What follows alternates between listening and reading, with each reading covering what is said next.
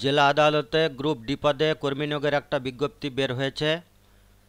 এটা পশ্চিমবঙ্গের পূর্ব বর্ধমান জেলায় নিয়োগ হবে ডিস্ট্রিক্ট জাজ কোর্টে। গ্রুপ ডি পদে এখানে night guard, day guard, gardener এ সমস্ত পোস্টে নিয়োগ হবে। তো চাকরি সংক্রান্ত বিভিন্ন ধরনের লেটেস্ট খবরাখবর পেতে আমার ইউটিউব চ্যানেল প্লয় ইনফো সাবস্ক্রাইব করে এবং অল নোটিফিকেশন বেল আইকনটিতে ক্লিক করে সাপোর্ট করবেন। তাহলে নিয়োগ সংক্রান্ত কোনো প্রকারের বিজ্ঞপ্তি বের হলে তার ভিডিও বানিয়ে ইউটিউবের মাধ্যমে আপনাদের সামনে তুলে ধরা হবে। তো সঙ্গে থাকুন এবং ভিডিওটি শুরু থেকে শেষ পর্যন্ত দেখুন। শিক্ষাগত যোগ্যতা কী লাগবে, বেতনক্রম, শূন্যপদ, আবেদন প্রক্রিয়া এ সমস্ত ইনফরমেশনগুলো এখান থেকে পেয়ে যাবেন। আপনাদের লাইক, কমেন্ট, শেয়ার আমাকে এ ধরনের ভিডিও বানাতে আরও বেশি আগ্রহী করে তুলবেন। তো সঙ্গে থাকুন এবং দেখুন। অফিস অফ দ্য ডিস্ট্রিক্ট জাজ of Purba Bardhaman, English department এই বিভাগে নিয়োগ জাজ কোর্টের। Notification for recruitment of different posts of group D, that is night guard, day guard and gardener in the judgeship of Purba Bardhaman for the year 2024। তাহলে এখানে night guard, day guard এবং gardener, মালি এই সমস্ত পোস্টে নিয়োগ হবে। এমপ্লয়মেন্ট নোটিফিকেশন নাম্বার 2/3-9 ডেটেড পূর্ব Bardhaman 2 April 2024, অর্থাৎ এটা 2/4/2024-এ রিসেন্ট এটা প্রকাশিত হলো অ্যাডভার্টাইজমেন্টটি। তো কী বলা হয়েছে এখানে নোটিফিকেশানে, যে applications from eligible mail Indian citizens, কেবলমাত্র এখানে পুরুষ ভারতীয় নাগরিকদের কাছ থেকে দরখাস্ত আহ্বান করা হচ্ছে। এখানে কিন্তু ফিমেল উল্লেখ করেনি, এখানে বলে দিয়েছে যে কেবলমাত্র যারা যোগ্য মানে পুরুষরাই কেবলমাত্র আবেদন করতে পারবে, তাদের কাছ থেকে দরখাস্ত আহ্বান করা হচ্ছে। তো দুর্ভাগ্য যে এখানে মহিলারা আবেদন করতে পারছে না। তাছাড়া মনে রাখবেন যেখানে ইসি ক্যাটাগরিতেও শূন্যপদ আছে, ইসি ক্যাটাগরি অপশানটা আছে। Are invited in prescribed format, তার মানে অফলাইনে আপনাদেরকে আবেদন করতে হবে।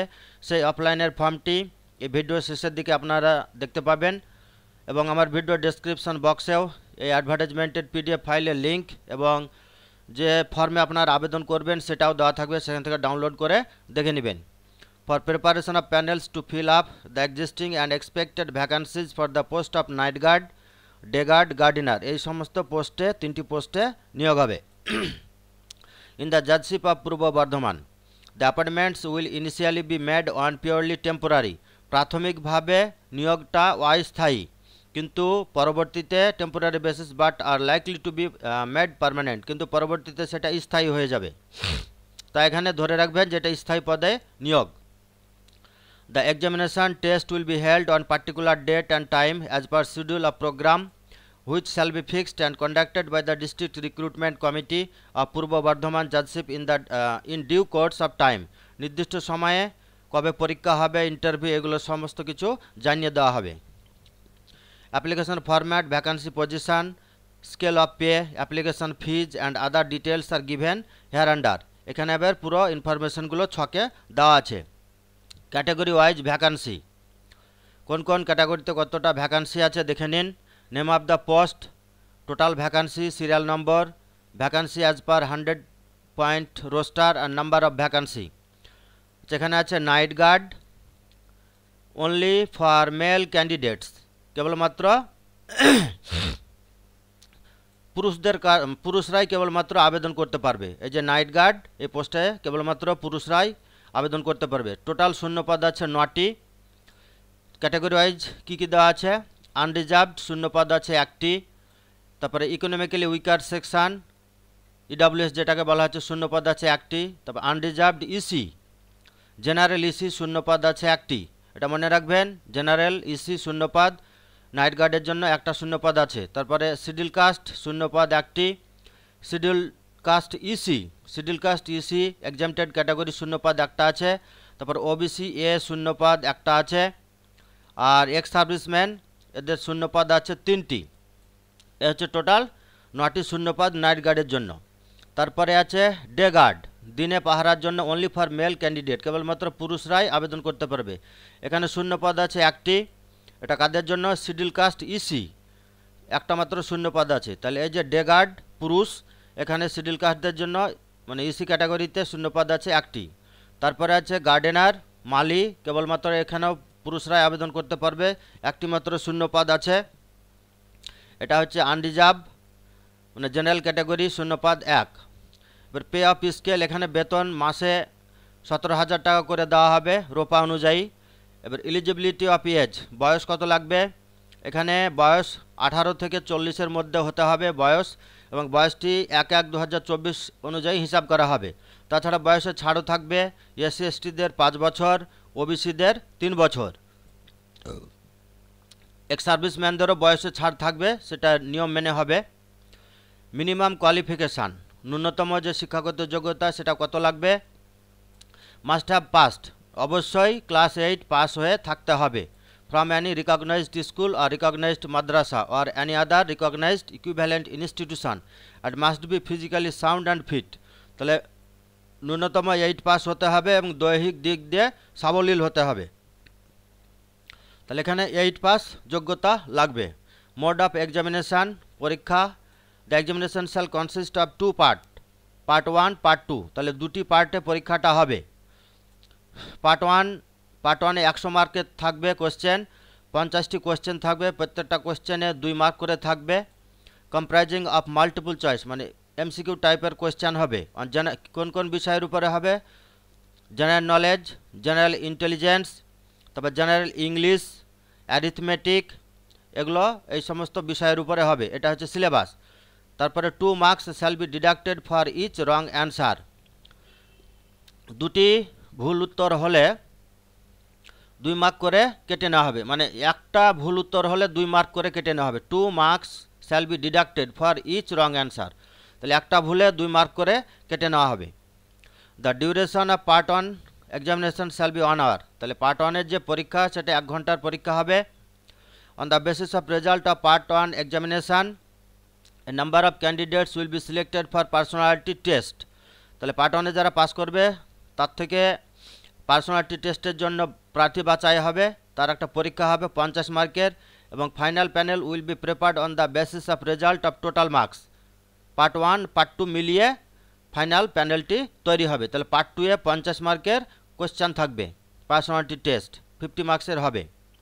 The appropriate authorities shall have the description of fix qualifying marks in Annie or all the tests mentioned above and to relax such marks if deemed necessary, সংশ্লিষ্ট কর্তৃপক্ষ মনে করলে সেটা বয়স, পার্সেন্টেজ এগুলোর ক্ষেত্রে তারা কিছু রিল্যাক্স করতে পারে, কিছু কম করতে পারে, কমে হয়তো পাস করাতে পারে। এবার অ্যাপ্লিকেশান ফিজ, পোস্ট আবেদনের জন্য যে অ্যাপ্লিকেশান, জেনারেল এবং আদার এক্সক্লুডিং এসসি বাদ দিয়ে যারা জেনারেল বা ওবিসি তাদের বয়স এখানে 300 টাকা ফিজ কাটাতে হবে, আর শিডিউল কাস্টদের ফিজ কাটাতে হবে 100 টাকা 100।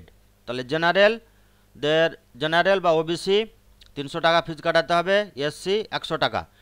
Reserve candidates of other state will be treated as general candidates, অন্য রাজ্যের যারা ক্যাটাগরি আছে এসসি এসটি তাদের জেনারেল হিসাবে বিবেচনা করা হবে। মোড অফ পেমেন্ট, টাকাটা কিভাবে কাটাবেন ফিজ, এটা ব্যাঙ্ক ড্রাফটে করতে হবে, by bank draft issued by Annie nationalised bank on a date after publication of the advertisement, তাহলে ব্যাঙ্ক ড্রাফট করতে হবে। ইন ফেভার, তো ব্যাঙ্কে গিয়ে 300 টাকা এবং 100 টাকা যার ক্যাটাগরি ওয়াইজ সেটা এই ফেভারে কাটাবেন। In favour of DJ come chairman DRC Purba Bardhaman payable at Bardhaman, এই যে চেক যেটা ব্যাঙ্ক ড্রাফট করবেন ইন ফেভার সেটা এখানে এটা লিখতে হবে, DJ come chairman DRC Purba Bardhaman payable at Bardhaman. Application fee is not refundable, যে অ্যাপ্লিকেশন ফিজটা আপনি কাটাবেন সেটা আর ফেরত দেওয়া হবে না। Any other mode of payment of application fee will not be accepted, অন্য কোনোভাবে ফিজ পেমেন্ট গ্রহণ করা হবে না। তাহলে আপনাদেরকে ব্যাঙ্ক ড্রাফটের মাধ্যমে ফিজটা কাটাতে হবে। এবার হাউ টু অ্যাপ্লাই, কীভাবে আবেদন করবেন। Eligible candidates may submit লেজিবল hand written আর টাইপড, আপনি হাতে লিখেও আবেদন করতে পারেন, অথবা যাদের মানে স্পষ্ট হাতে লিখে বা টাইপ করেও আপনারা আবেদন করতে পারেন। One side of the paper A4 সাইজে একটা সাইডে টাইপ করেও আবেদন করতে পারেন। সেই ফর্মটি আমার ভিডিওর শেষের দিকে থাকবে, দেখে নেবেন, এবং ডেসক্রিপশন বক্সেও PDF লিঙ্ক দেওয়া থাকবে। Single application for the aforesaid post, তাহলে eligible candidates may submit legible handwritten or typed one side of the paper single application for the aforementioned posts as per format given below। নিচের দিকে যে ফর্মে আবেদন করবেন তার ফরম্যাট দেওয়া আছে, সে ফরম্যাটে আবেদন করতে হবে এবং সেটা পাঠাতে হবে এই ঠিকানায়, অ্যাড্রেসিং টু দ্য ডিস্ট্রিক্ট জাজ কাম district recruitment committee of Purba Bardhaman judgeship court compound Bardhaman, Purba Bardhaman, pin code 713101। এই ঠিকানায় আপনাদেরকে অ্যাপ্লিকেশন ফরম্যাট, তারপরে ব্যাংকের ডিমান্ড ড্রাফট অরিজিনাল আর আপনাদের যে সমস্ত এডুকেশনাল কোয়ালিফিকেশনের সার্টিফিকেটস সেগুলো জেরক্স সেলফ অ্যাটেস্টেড করে এই ঠিকানায় পাঠিয়ে দেবেন। অ্যাকম্পানিড বাই ব্যাংক ড্রাফট, মানে ব্যাংক ড্রাফটটাও কিন্তু দিতে হবে মেনশন অ্যাবভ। তারপরে দিতে হবে 2 copies of passport size recent photo, দুটো passport size recent colour photograph দেবেন। Attested copies of documents mentioned in the application form, আর সমস্ত ডকুমেন্টস অ্যাটেস্টেড করে সেলফ অ্যাটেস্টেড করে দিতে হবে। 1 পাসপোর্ট সাইজ কালার ফটোগ্রাফ, সেটা একটা ফর্মে বসাতে হবে এবং তার উপর দিয়ে আড়াআড়িভাবে সই করে দিতে হবে, সেটার জন্য আইডেন্টিক্যাল ফটো হয় in the application format and another passport size photo B enclosed with the application form, এবং আরেকটি ফটো দরখাস্তের সঙ্গে পিন আপ করে দেবেন। Recent photographs must be identical and coloured, তাহলে রিসেন্ট ফটো দেবেন, পুরাতন ফটো আপলোড করবেন না এবং যেন সেটা আইডেন্টিক্যাল হয়, একটাই হয়। তারপরে দিতে হবে কি 1 সেলফ অ্যাড্রেসড এনভেলপ, একটা নিজের নাম ঠিকানা লেখা, তাতে পোস্টাল স্ট্যাম্প 10 টাকার বসিয়ে দিতে হবে, সেটাও কিন্তু খামে ভরে পাঠাতে হবে। তাহলে একটা ছোট খাম নিজের নাম ঠিকানা লিখে 10 টাকার ডাক টিকিট বসিয়ে সেটাও দরখাস্তের সঙ্গে পিন আপ করতে হবে।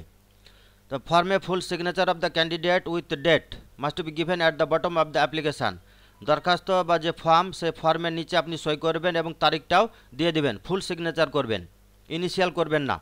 Photocopy of address proof of date of birth, caste certificate, educational certificate etcetera must be attached with the application form, দরখাস্তের সঙ্গে এই সমস্ত ডকুমেন্টসগুলো দিতে হবে। ঠিকানার একটা প্রমাণ দিবেন, সেটা আধার card, voter, pan, driving licence এগুলো দিতে পারেন। ডেট অফ বার্থের প্রমাণ, স্কুল সার্টিফিকেট বা জন্ম সার্টিফিকেট, যারা কাস্ট সার্টিফিকেট আছে সেটা দিতে হবে। শিক্ষাগত যোগ্যতা যা সার্টিফিকেট সেগুলো দিবেন। ইসি কার্ড যাদের আছে ইসি সার্টিফিকেট দিবেন, এসসি এসটি ওবিসি যা আছে সেগুলো। ডিফেক্টিভ, ইনকমপ্লিট বা unsigned application with unsigned and blur ফটোগ্রাফটা যেন স্পষ্ট হয়, ঝাপসা যেন না হয়, এগুলো সব ঠিকঠাক করে পাঠাবেন। নইলে ইনকমপ্লিট বা কাটাকাটি করবেন না, সাদাকালি মারবেন না, নইলে আপনার ফর্ম কিন্তু রিজেক্ট হয়ে যাবে। ভিডিওটি লেন্দি হয়ে যাচ্ছে যেহেতু অনেক পাতার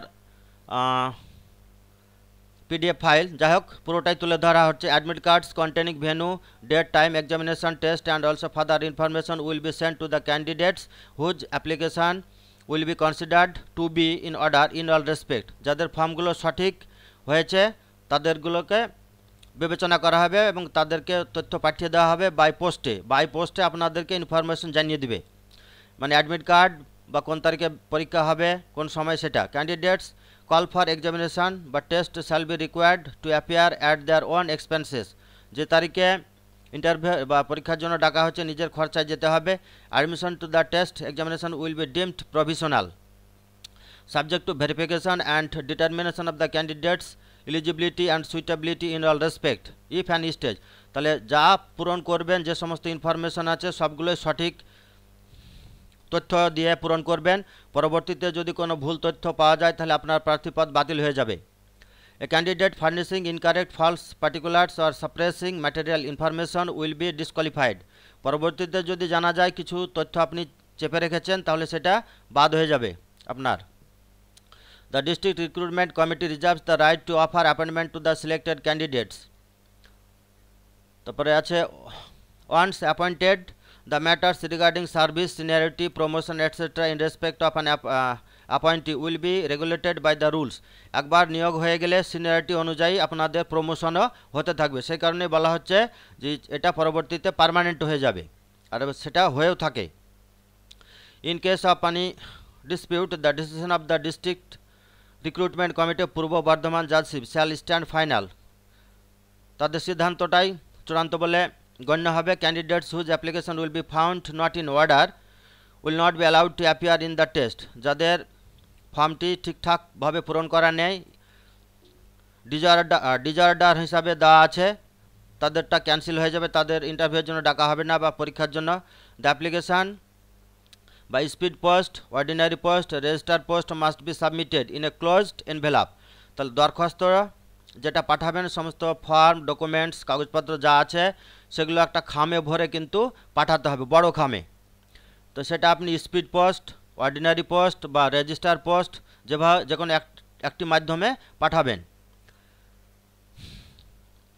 আর খামে যেটা বড় খাম, সে খামের উপরে লিখে দেবেন the name of the post applied. আপনি যে পোস্টে আবেদন করছেন সেই খামের উপরে লিখে দেবেন on the top of the envelope within the date and time mentioned hair under to the office of the, এই ঠিকানায় পাঠাতে হবে, সেটা অলরেডি বলে দেওয়া হয়েছে আগে।